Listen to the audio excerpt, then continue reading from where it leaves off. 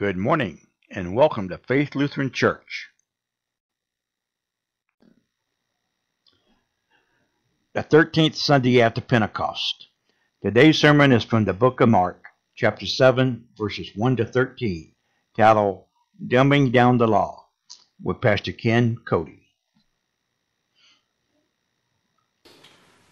Our text is from the gospel just read, and we'll just read verse 8, where Mark writes, by inspiration of God, you leave the commandment of God and hold to the tradition of men. This is our text. Dear friends, believers in the Lord Jesus Christ, amen.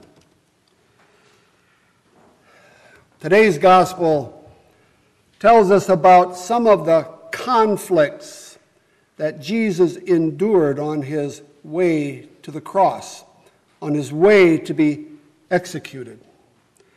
And we often hear about the criticisms that the scribes, the Pharisees, the teachers of the law level against Jesus and his disciples. And today's gospel points out one of those traditions, one of those criticisms, and that is eating without ceremonial washing of the hands.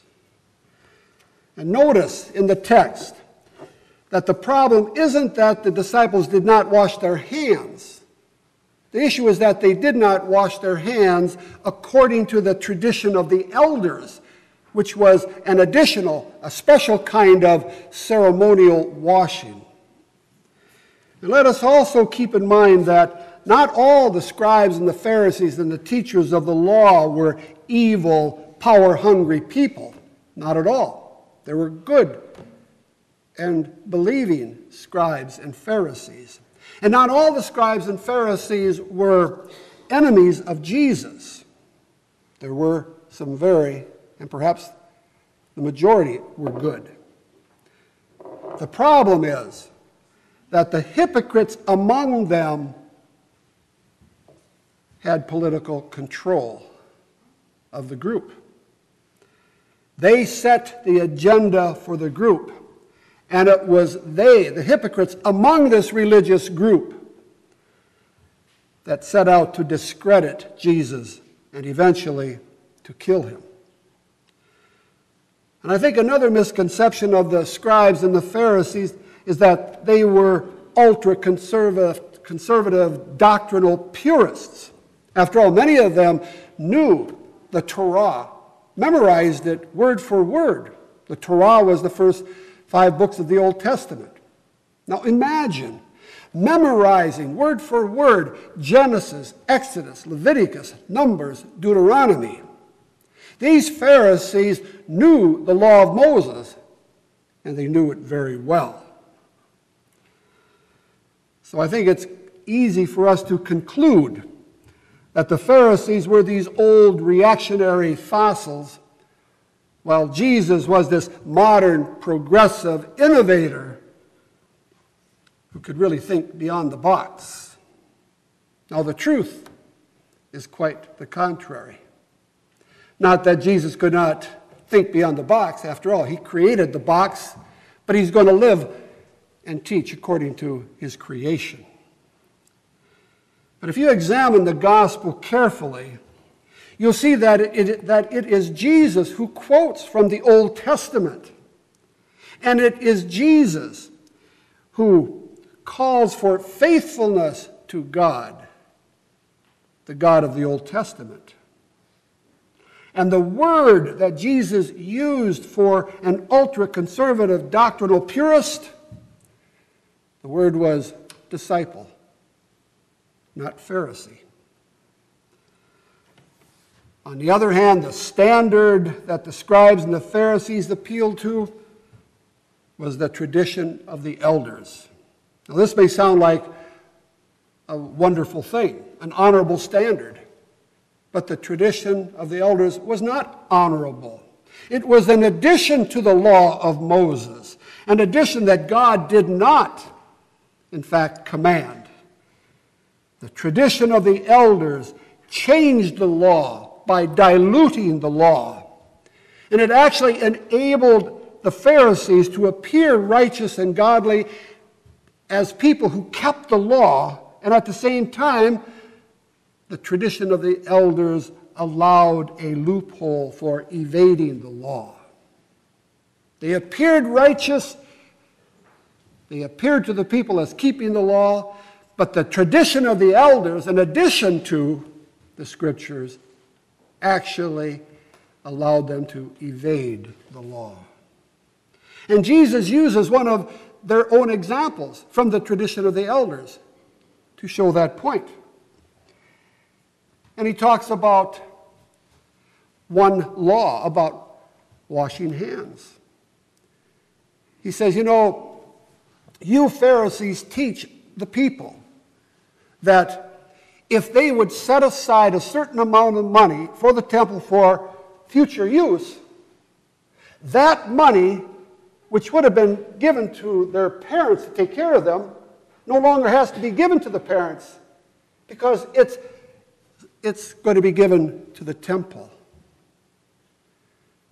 And in this way, they violate the fourth commandment. Honor your father and mother. In this way, they appear righteous outwardly because they're given their money to the temple. And the Pharisees wouldn't even allow them to use that money then to take care of their parents. They appeared righteous, but they really weren't. And I think this is an example of a common trick that we all use from time to time to fool ourselves into thinking that we too are keeping the law, when in fact we aren't. We dumb down the law. We figure out a way to make the law doable. Let's take an example from our epistle lesson. Now, the Apostle Paul tells the Ephesians the right relationship, the godly relationship between husband and wife. He says, husbands, love your wives as Christ loved the church, so much so that you would even sacrifice your life for her. And then Paul then says to wives, respect your husbands. Now, the Bible has a lot to say about the right and godly relationship between husbands and wives. But what do? We turn to Amazon.com. We open up our PC and we see titles like Marriage by the Book, 7 Vital Relationship Insights, 7 Principles for Making Marriage Work, 5 Love Languages, and many other titles and books that you can glean from the internet. Now, do these books have some useful information? Many of them do. But when we think that following the advice of these books makes it possible for us to actually keep the commandment of God, according to the Apostle Paul, we're fooling ourselves. We're following in the footsteps of the Pharisees. We're teaching as doctrines the commandments of men. And we humans dumb down the law like this a lot. I can remember a very young couple, husband and wife, very fine people. And this lady, young lady, came to me and she said that we know that the Bible says that we should give our time and talents and finances to the church. But if a person would donate a lot of his time and donate a lot of his talent, does he really have to then give an equal amount of his money to the church? You see how we like to dumb down the law? No, the Lord wants us to give of our time, our talents, and our finances. In fact, Jesus says, you'll know where a person stands because his heart is where his treasures are. Another I thought this was kind of humorous, but another lady came. She said, we know that gambling is wrong, but, we go to the casino from time to time, and, we set aside $10 to $20 for entertainment.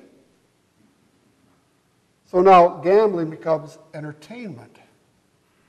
I said, well, if it's entertainment, why would you limit it to $20?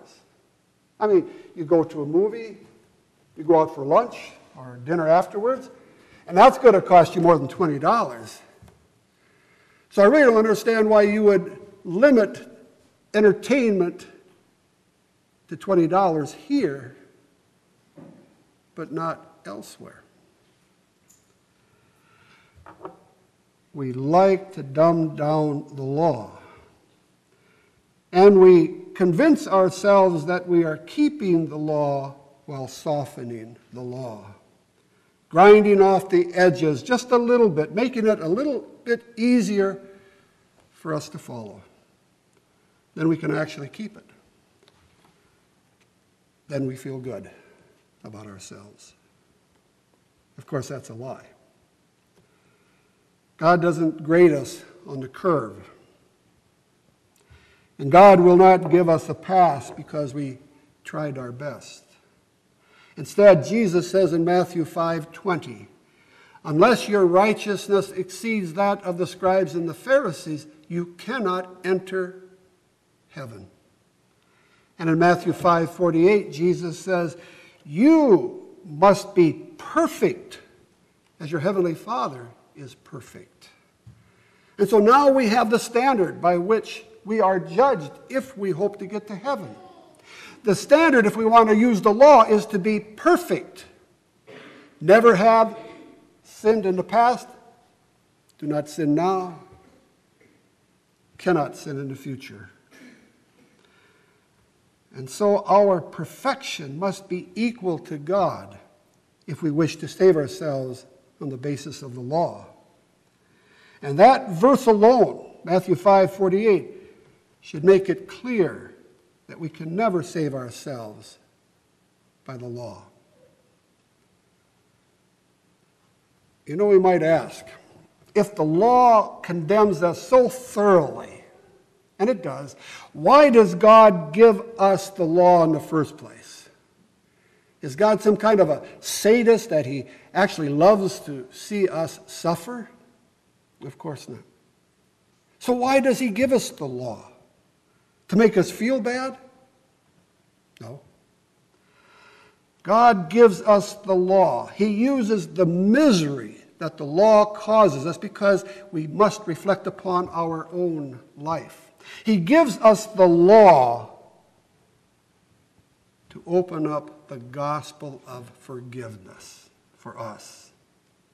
You see, the law, by showing us how sinful we really are, shows us our need for a Savior. The law knocks down our resistance to the good news of Jesus Christ. Have you ever asked yourself, what is easier to do? To repent of a sin or to receive forgiveness for that sin? And since both are an act of faith, I believe they're equally difficult. Because if I sin and do not want to repent of that sin, I don't want to hear someone telling me to repent. And on the other hand, if I don't want to forgive someone, I don't want to be told to forgive.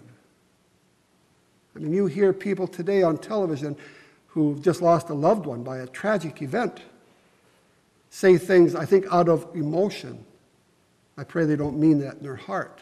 They say, I can never forgive this person. Well, if that person doesn't repent, what is there to forgive? He dies in his sin. But you should not have anger in your heart for anyone because it does no good for you. In fact, it hurts you and is dangerous. The law obliterates any thought on our part that we can somehow cooperate with God in order to save ourselves. The law puts us to death in order that we might be brought to life, to the life of the gospel. The gospel that brings life is simply this: that Christ died for our sins according to the Scriptures, that he was buried and was raised again on the third day according to the Scriptures, that he appeared to thousands of people after his resurrection.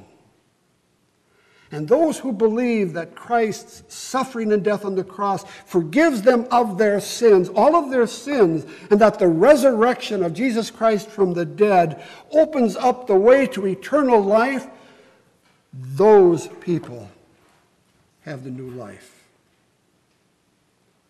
and a clear conscience.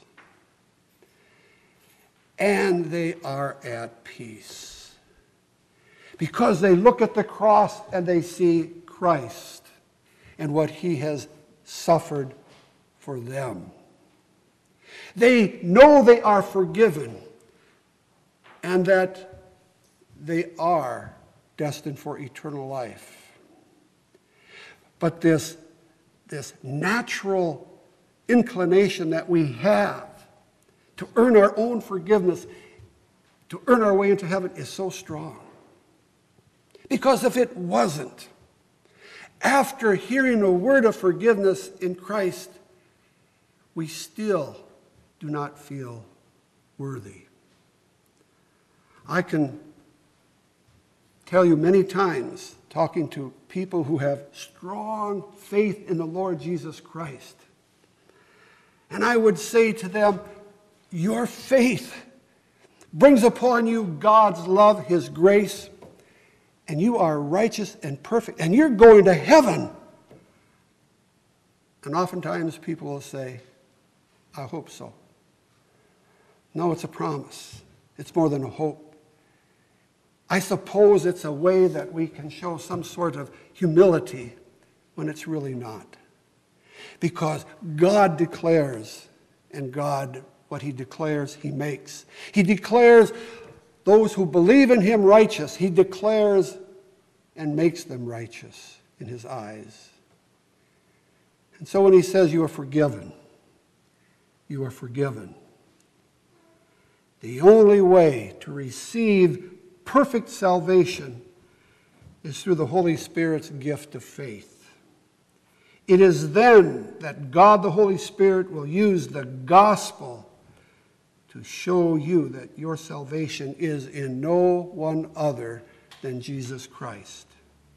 It is Jesus Christ alone who gives you peace and eternal life. Amen. And now may the peace of God, which surpasses all understanding, keep your hearts and minds in Christ Jesus. Amen.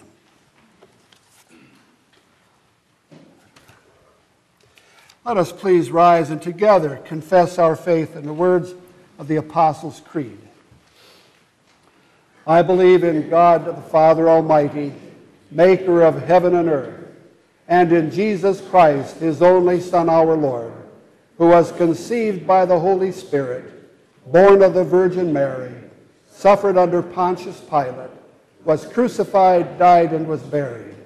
He descended into hell. The third day he rose again from the dead.